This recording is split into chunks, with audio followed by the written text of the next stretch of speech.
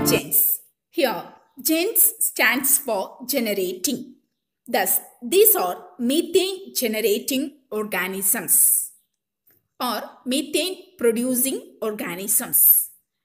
Methanogens are stringent anaerobes that share an ability to obtain energy for growth by oxidizing compounds such as hydrogen or formate and utilizing the electrons thus generated to reduce carbon dioxide with the formation of methane gas.